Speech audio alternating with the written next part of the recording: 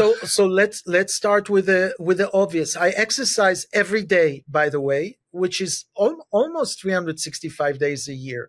I missed this week. I was on a plane. I usually don't miss, but exercise. Now, what exercise? Very briefly, Peloton is my to-go-to, but I'm doing other things too. But twice a week, I have a trainer that mostly works on my muscle and flexibility, and I think he's getting me. I'm always trying to maximize it and getting to a better place. But this is the regime. As far as eating, it's mainly intermittent fasting. Okay, I had dinner last night at 7:30. It's already 1:30 here, so I'm 17, 18 hours. And that has improved my health tremendously, by the way, including my exercise capacity in a mysterious way.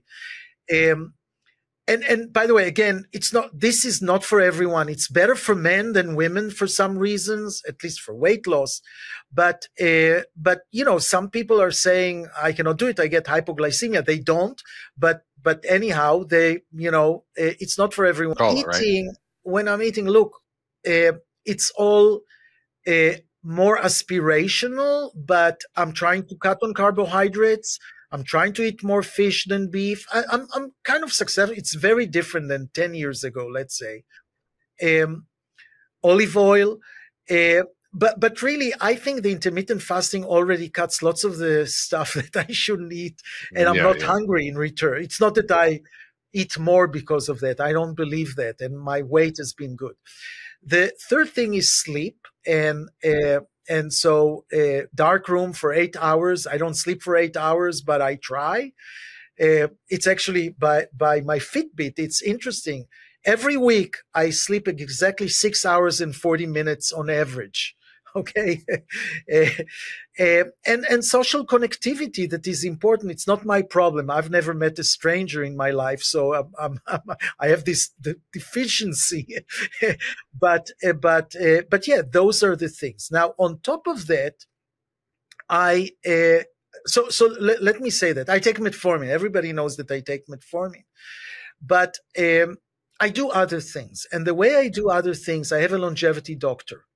What should I try? But so the longevity, I sit with a longevity doctor, and he says, why don't you try X? And I said, okay, if I try X, what should I test now and after? What will be the decision to go on? And so I tried, I'm not going to tell you what, but I tried other things. Some had effects, some had no effects, but I thought that I want to try just in order to, it's not an N+1 for anyone, but for me to understand what it is, what it means, what is measurable, and things like that. And I get some information about that. Because of that, I don't care to share. Metformin I can share because we have studies. What I'm doing, I cannot share. But I am trying to different supplements or different things you try.